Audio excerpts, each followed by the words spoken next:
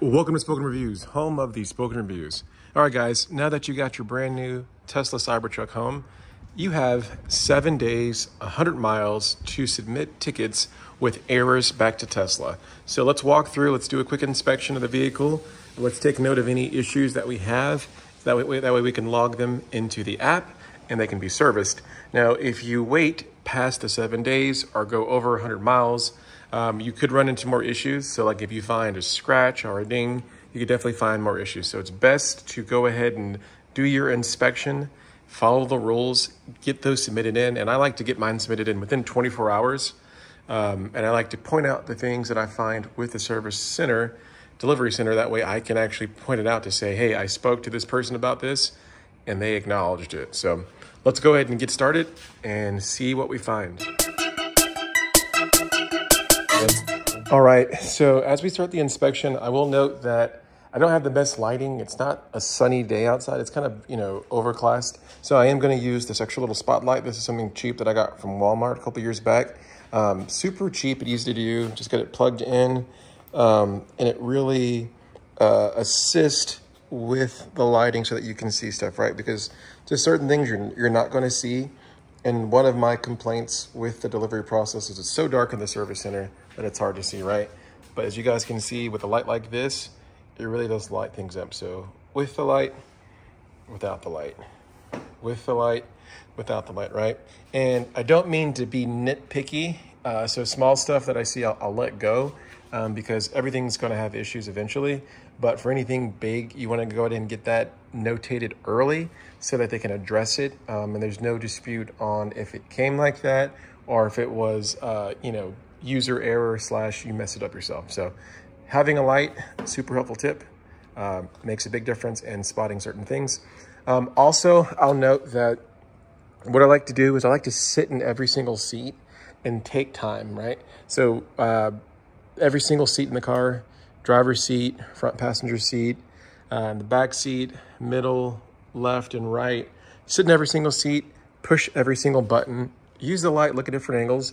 And then also if you get someone else to have an extra pair of eyes with you, go ahead and do that, right? Because again, there have been times where people, spot, maybe a huge gash somewhere and you're like, oh crap, didn't notice that because I didn't see it, right? So a lot of times we get really excited about stuff. We want to make sure we do our due diligence to properly inspect. All right, so one of the things that you want to do is you want to check all the trim pieces. So you want to basically go through and just make sure that everything is on here properly.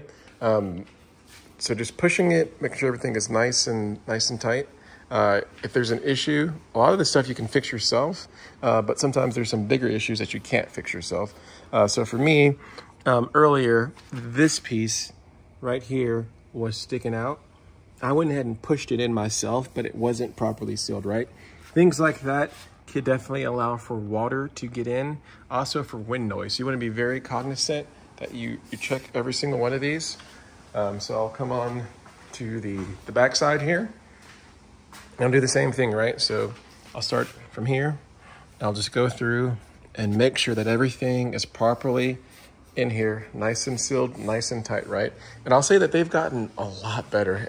And I've already done an initial walkthrough of this entire vehicle. And there's only a couple small things that I'm gonna actually put in the service ticket. So I will say that kudos to Tesla for really kind of refining their own internal quality checks. It's not perfect, but it is more in line with the big domestic manufacturers, right, as far as the quality goes.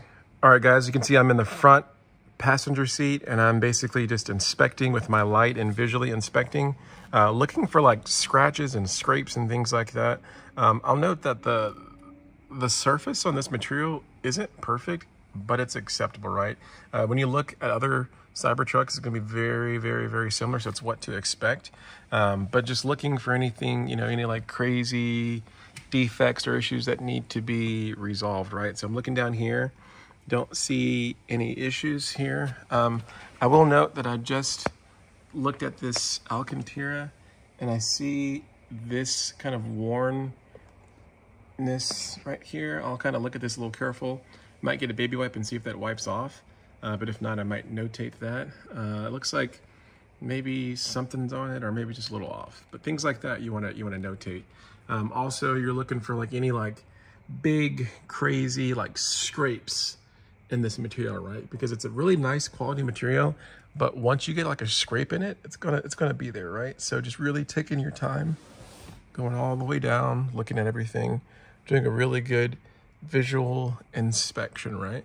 You don't want to 3 weeks from now be driving on a sunny day and then look and then be like, oh crap, there's a problem. So you want to catch that stuff now while it can be fixed. All right, and again, just doing a good visual inspection of the seat. This one looks pretty good. There was like a little oil stain here, and no one's ever sat in the seat. I was able to get it off with a baby wipe, so that worked out good. So again, seat looks good, and then there's no like crazy scrapes here, so that's all goodness, right? And you really kind of want to, you know, get down here and look, make sure things are plugged in, right? So no crazy missed wire there on the risers. The risers look good. No crazy scrapes there. Everything's looking good. Yep.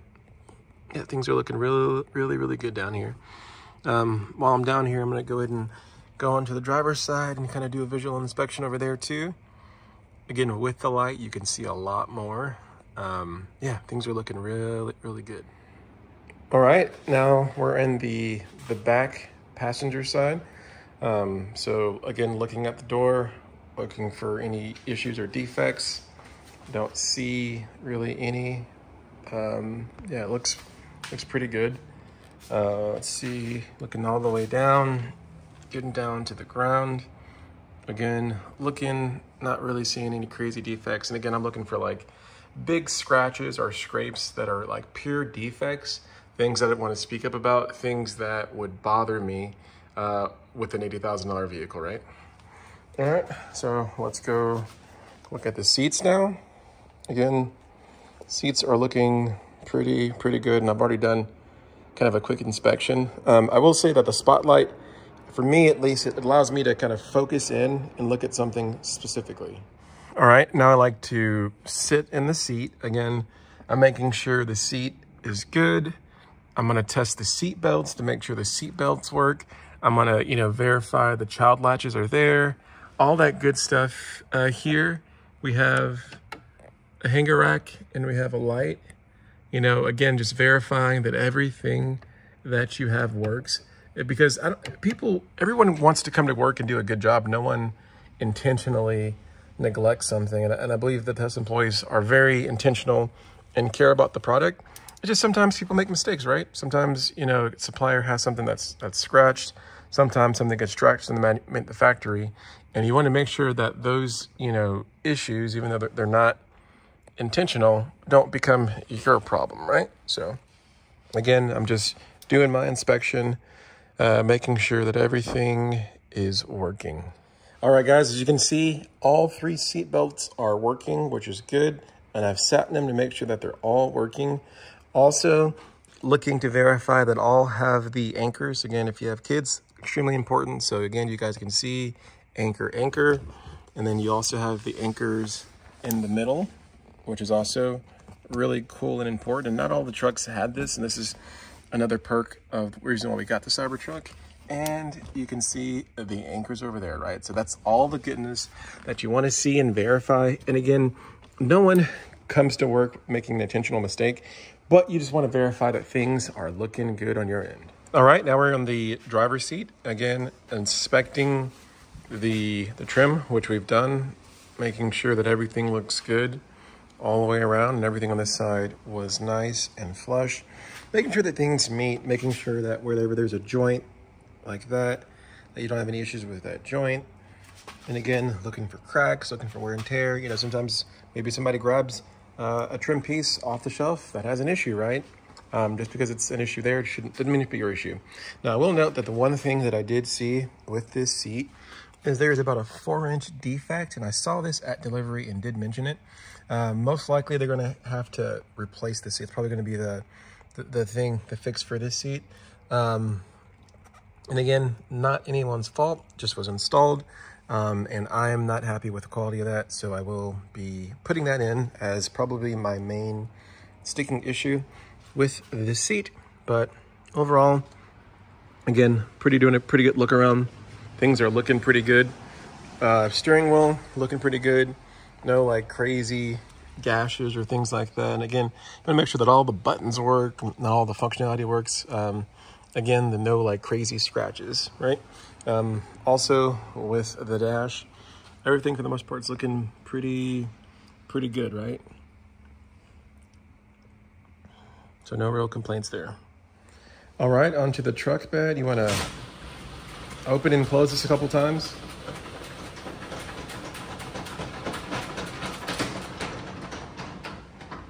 And really, you're listening for any crazy defects, loud noises.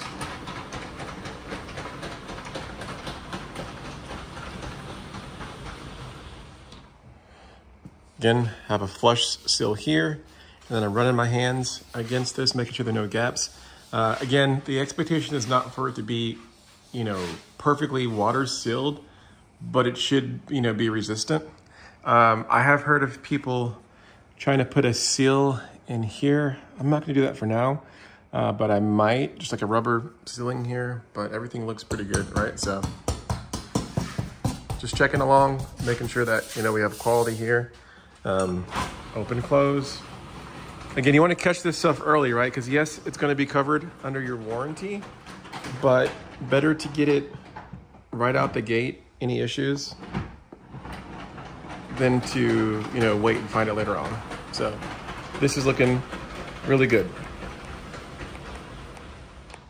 And then of course you want to make sure that everything closes nice and good and that you have good alignment.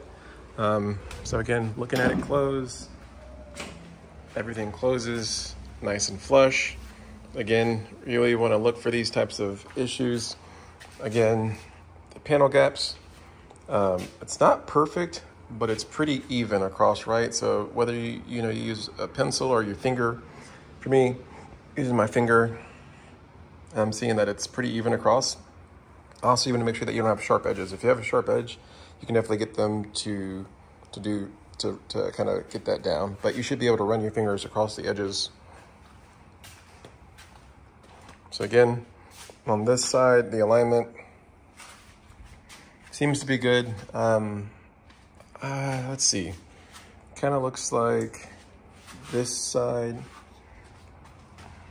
Well, I guess, yeah, this side and that side are still a little lower. That side might be a little lower than this side. So I might just put in the ticket and see what they say. But yeah, it's looking pretty good, pretty sharp.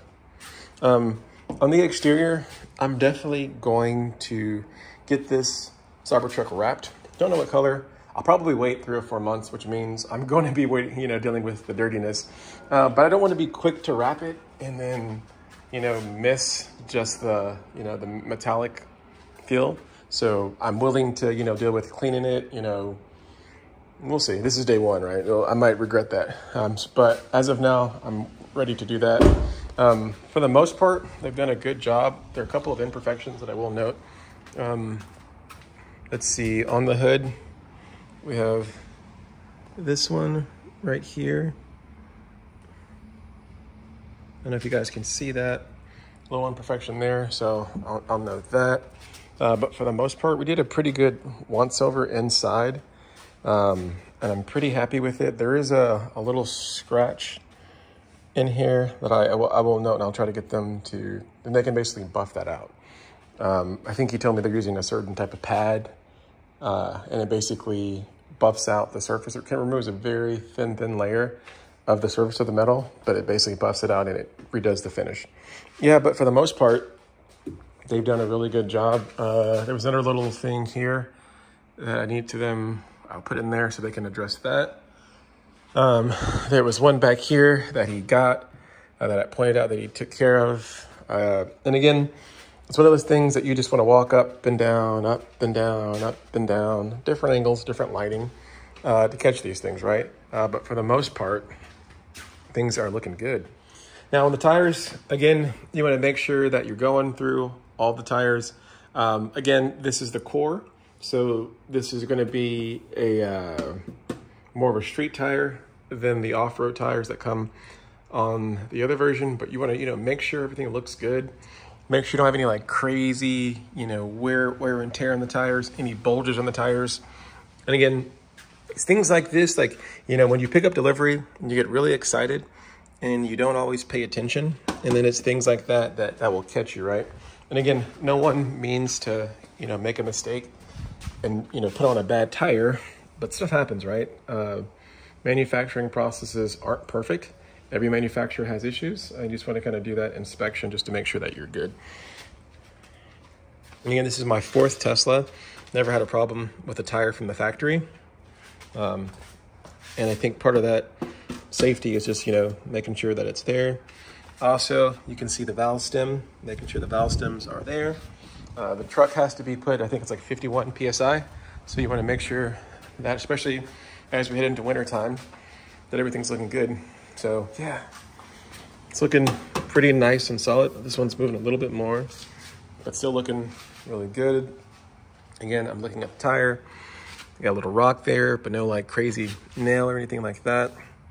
I will probably go to Discount Tire and get a quote for how much it costs to go ahead and insure these, because again, I plan on keeping this truck for, you know, a long time. Especially if I'm only doing, you know, 10 to 14,000 miles a year. Even just under warranty, I'm covered for a long time.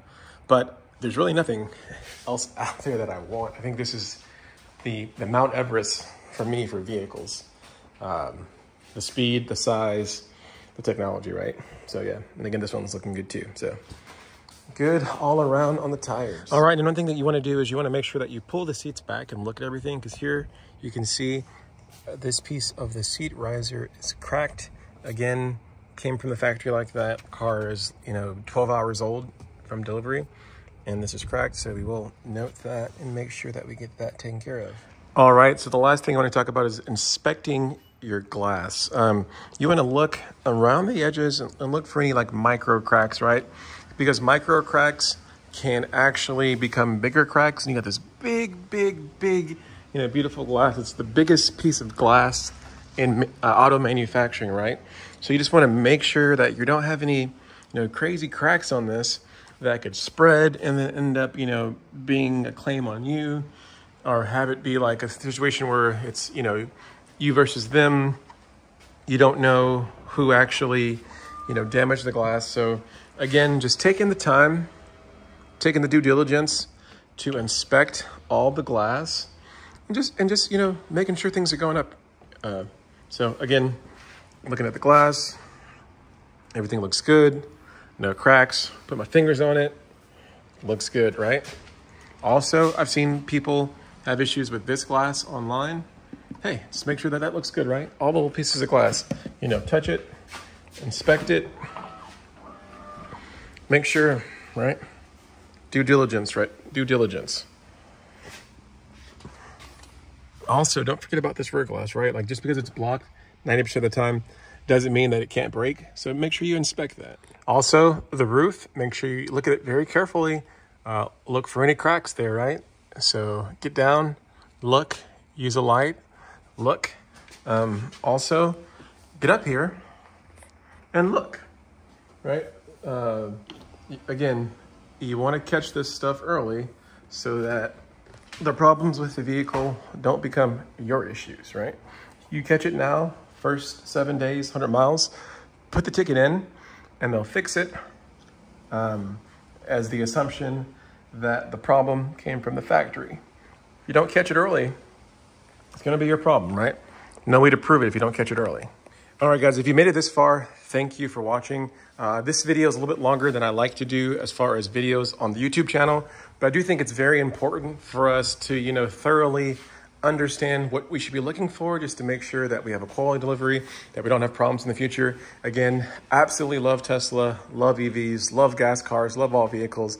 This is all about just knowledge and sharing, right? So if you guys have any questions or comments, leave them below. If you have any advice, things that you've seen, drop it below, right? Let's make sure this is a community, that we're working together to ensure that people are getting the results that they need.